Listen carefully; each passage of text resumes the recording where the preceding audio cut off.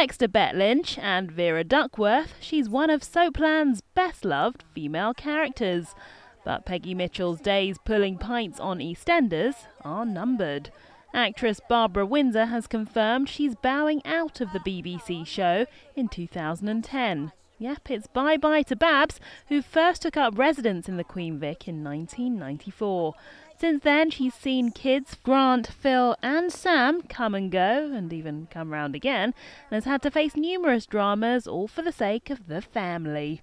Well, the 72-year-old said she'll be sad to leave the series behind after 15 years and admits it did change her life. Prior to this, she was of course best known as a star of the Carry On movies. Barbara says EastEnders is something that will stay with her forever, but is now looking forward to spending some more time with her old man. And as producers try to work out how they'll fill the hole left by the legendary landlady, the bookies are already taking bets on how she'll be written out, with odds of 1 to 3 that Peggy leaves and 9 to 4 that she'll be killed off.